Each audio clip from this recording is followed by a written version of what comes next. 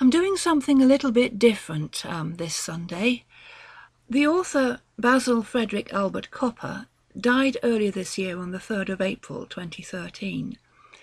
The first story of his I ever read was called Amber Print, and basically it's the story about a man who searches and finds a print of an old movie, only to find it's very, very different from the movie that everyone else has seen.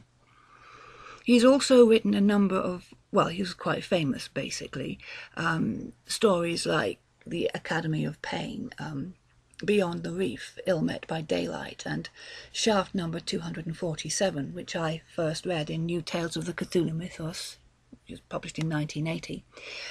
Anyway, I'm a fan of Mr. Copper. The story by him that I like best is a short novel called The Great White Space. And, well, it's copyrighted, so I can't read the whole thing. All I can do is read an excerpt. And so I've chosen half a chapter, which occurs approximately 1/3 of the way into the book. What is special about this story? Well, it's basically about the Great Northern Expedition run by a man called Clark Ashton Scarsdale, which basically is to explore a legendary opening to another universe found in a mountain range somewhere north on planet Earth. I love the way he's incredibly vague about where exactly this northern place is, but you could possibly guess Tibet or maybe Siberia. And basically it's an adventure novel about exploration in an unknown part of the world, and I always loved these kind of stories when I was a kid, like Journey to the Centre of the Earth, which I must have read about 20 or 30 times over and over, and to a lesser extent Arthur Conan Doyle's Lost World. And if you are lucky enough to be able to get hold of a copy of The Great White Space, well, you're in for a rattling good yarn. Just make sure you suspend your disbelief at the beginning. Here it is, a section of The Great White Space by Basil Copper. For 2 days we followed the winding contours of the valley, every hour rising higher and higher into the mountain range, whose arms almost imperceptibly and inevitably closed in behind us, until we all had the feeling that we were in a giant's grip. The wind increased daily, blowing in gusts from the heart of the range, but it did not trouble us as the desert wind, as there was little dust to obscure our view. It did, however, add to the difficulties of steering, and our vehicles tended to yaw from side to side so that one wearied at the handles and muscles craved relief from the buffeting, which went on hour after hour. It was growing steadily colder too, though the sun shone as regularly as hitherto. This did not bother us at first, but we were then aware, during our frequent halts, that the breeze was a chilly one, and we were beginning to feel the benefit of the sheepskin-lined coats, which was one of Scarsdale's strange-seeming requisitions for the expedition's stores. The way twisted and wound upwards, and for most of the time we were steering the tractors at half speed through mazes of gigantic boulders and among formations of weirdly striated rock. But there had been no major difficulties. The tractors were standing up well to the wear and tear of this difficult going, and, most important of all, there had been so far no impossible places, no doubt due to Scarsdale's detailed surveying of the route on his previous journeyings. If there had been one impassable section, then that would have made the expedition untenable. Apart from our using the tractors as mobile bases, there was the sheer impossibility of transporting the masses of stores and equipment along these miles of pitiless moraine. The territory through which we were advancing was quite featureless: black rock, boulders, stunted trees, above a perpetually blue sky, ahead the eternal probe of the restless wind in one's teeth and the jumble of rocks which indicated the next bend. We were too close in now to see what peaks lay ahead, and so far as one was aware, we were not high enough for snow. Scarsdale still continued in his mysterious and inscrutable way. Though his charts, logbooks, and tables of weird hieroglyphs multiplied on the chart table in the command vehicle at night, he gave no detailed hints of what we might soon expect. We had been several days on our journey to the plateau, when I myself broached the matter one evening. He shook his head with an enigmatic smile. "We are not close enough yet," was all he would say. "Time enough when we are within the galleries." He had with him a translation of the blasphemous book, the Ethics of Igor, which had been typed on ordinary foolscap sheets, and he would be lost for hours in its study most evenings, the smoke from his pipe curling upwards vertically in the still air of the tractor. While in the desert we had kept within the machines wherever we stopped. There was good reason for this, of course. The tractors were air-conditioned, and the sand and grit constantly blown about made eating and conversation in the open air a misery. But here just the opposite rule obtained. Though the air was cold and the wind blew chill, whenever Scarsdale called a halt over his radio link, and all 3 vehicles drew into a rough lager, we all of us, without anyone ever putting it into words, foregathered in the open air, lit fires and cooked our food. Huddled in our sheepskin jackets and hoarding our precious gatherings of wood, we drank our nightly tea ration, and made the mountains echo with our animated talk. Van Dam in particular made his own attitude plain. I could read it well enough in his face, though he never put the feeling into words. "We were whistling in the dark," his taut features said to me every night, as he gazed apprehensively around him at the dark rock whose jumbled surface was lit by the flickering flames of our necessarily feeble fires. We all felt it now. The mountains were closing in on us, and inside the tractors the feeling was only emphasized. When we were asleep, this did not matter, but until then we preferred to chat among ourselves, lounge outside, braving the wind, downing the hot sweet tea in thirsty gulps, and constantly scanning what little we could see of our surroundings. But I noticed that none of us strayed outside the triangle of tractors in which the fires formed the cheerful focal points. So far as we knew, there was no wildlife in the mountains, and no dangerous crevasses into which we might fall, but still we did not wander. Day was a different matter, but even there I noticed my companions rarely ventured more than 100 yards or so from our established camp. The only exception was Scarsdale. He was, of course, as I knew, absolutely fearless, and sometimes at night he would disappear for as long as half an hour at a time on some mysterious expedition of his own. On the first occasion this happened, I was consumed with alarm, and was about to call my companions when he emerged from the darkness, the small round glow of his pipe illuminating his bearded features.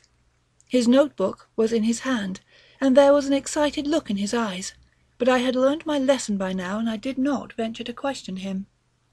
But I remembered that he had traversed this way alone, and with none of the advantages that we 5 currently enjoyed, and once more I marvelled at the tenacity and endurance of the man. He had moral integrity as well as physical endurance, and there were times as the weeks lengthened that I came near to adulation of our leader. The Great Northern Expedition was certainly the highest point in my wanderings in a life not entirely devoted to mundane things, and even though the Professor's purpose remained shrouded in obscurity, I felt I would have followed him almost anywhere he chose to lead us. We were 4 days traversing the gully. Towards the end the scree and the shattered boulders, which lay like great shards of rock fallen from a region as remote as the moon, made progress maddeningly slow. But the tractors behaved extraordinarily well. I think each of us, underneath, harboured a fear that the motors of the machines might overheat, or that breakage of vital components would strand us here. For that reason, those of us who were driving nursed the vehicles along. It was unlikely, I reasoned, that all 3 of the machines would break down. But stranger things had happened. I cast my mind back to my own adventures in the Arizona desert, and Crosby Patterson's terrible and unique fate, and pictured what might happen to us were we thrown on our own resources and have to return on foot. That outcome was unthinkable, and I preferred instead to concentrate on my immediate duties. I was pleased, during the 2nd day, when Scarsdale announced to me that he would himself take over the controls of the command tractor. This left me for other duties, not least those of my photographic recording activities, and I secured one of the best sequences of the entire movie record the following afternoon, with my series of swooping pans and tracking shots from the windows of our vehicle, as we crawled inexorably into the higher plateau of the Black Mountains. It was a fearsome landscape into which we were slowly edging our way, and Scarsdale still had not revealed to us our exact destination, or what our role would be. He sat now, bracing himself in the padded seat, his great hands firm and steady on the levers, gently coaxing the power under his hands. The command vehicle would shudder, hang sickeningly on the edge of some unseen rock shelf, and then with a lurching motion, step quietly into a higher plane, and then pressed again smoothly enough until the next obstacle was met. The mountain walls ahead now completely blotted out the sky, and for the last day or so the sun had disappeared. Everything around us was in purple shadow, and then we came out again round a shoulder of hill, and a high sun, spilling in from behind us somewhere, cast a pallid glimmer on the blackness of the shoulder of the mountain beyond. Nowhere was there any sparkle of light, or any relief in the sombre shade of these oppressive peaks. The wind still blew steadily, but seemed to have lost some of its sting, and the noise of our motors thrown back from the rocky walls each side of us seemed less sacrilegious. On the afternoon of the final day, the grating noise between the tractor's treads finally ceased, and we lurched along in an odd silence. It was near lunch-time when this happened, and Scarsdale gave the order over the radio for the party to halt for the break. I was down and out of the cabin door almost before we had stopped, and I gave an explanation. Scarsdale joined me at the door with an amused expression in his eyes. I then saw the reason for the unexpected silence. Stretching behind us, like the slime track left by a gigantic slug, was our own trail. Every scratch and indentation on the tractor treads reproduced exactly on the surface of the gully. I printed my own footmarks behind me as I ran back towards Van Dam's tractor, which was just turning the bend. The entire floor of the valley was lined with black sand, a unique and extraordinary sight. If it had not been for the perennial blue of the sky above us, the effect would have been overwhelming in the morbid darkness. Like an engraving to illustrate the stories of Poe, or a work by Doré or Samuel Palmer, the Black Mountains literally ingested us. They were above, behind, and before us, and now their own ebony opaqueness stretched beneath our feet. Van Dam had joined me and then the others. The tractors were formed into the familiar triangle, and we all stood about, talking little, overcome by this bitter darkness which blackened our very spirits. Only Scarsdale seemed unmoved. In fact, his demeanour was positively jaunty under the circumstances, and he gave out at great length over our alfresco lunch on the nearness of our destination and the positive tasks on which we would shortly be engaged. We were under way again within the hour, and the soft crunching of our progress along this dark sea of sand combined with the whine of the motors to lull my mind into a semblance of rest. The far-off rays of the sun had disappeared behind the far hills long ago, but the light in the sky was still brilliant when I looked through the windscreen and saw that the way before us was at last blocked. Darkness stretched supreme from the black floor of sand to the dizzy heights of the mountain peak far above us. Scarsdale drove the tractors onwards, over a hummocked ridge, where the sand lay in strange whirls like the casts of crabs, presumably sculptured by the wind. I got out of the tractor. The sand terrace sloped away from me gently towards the face of the cliff. Darkness married with darkness in the gigantic face of rock before me. The echo of something like great wings broke the silence as the other two tractors whined to a halt, our companions leaping to the ground. I found a crack in the rock formation with my eye, following it up to misty heights like a Gothic cathedral. A huge shard of rock breaking out of the sea of sombre sand shocked with its pallidity. I walked over to it. The rock, white and crystalline like quartz, shone like a blasphemy in that place of shadows. My suddenly shaking hand traced out the outlines of strange and obscenely shaped hieroglyphs upon it. It seemed to point like a finger towards the entrance which beckoned before us. I turned to look again as Scarsdale walked towards me. A warm wind blew out of the cliff, and with it the memories and associations of something far off and long ago. My eyes raked the cliff again, refusing to believe what they saw. A hewn doorway in the black basaltic surface of the natural rock. a doorway that seemed to lead to the utmost depths of the earth. A doorway, moreover, that must have been all of 500 feet high.